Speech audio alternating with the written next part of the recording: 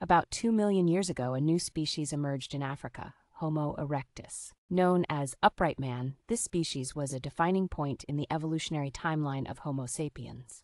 Erectus adopted a more advanced lifestyle, crafting tools and building fires.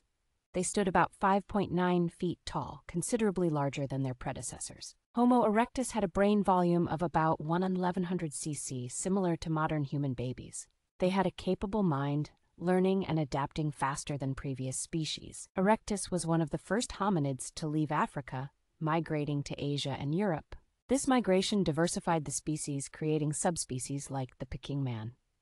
Life was hard. Hunting brought food, but also danger from injuries and predators. Despite the odds, Homo erectus thrived, surviving almost 2 million years. The invention of fire was pivotal, providing warmth, deterrence, and cooked meals.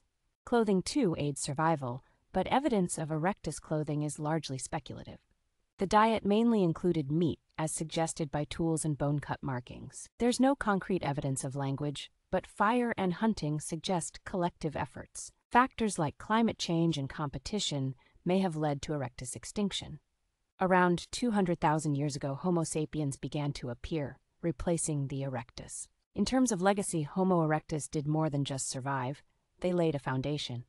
Modern humans owe much to erectus, from toolmaking to controlling fire. Studying Homo erectus helps us understand human evolution and our innate survival instincts.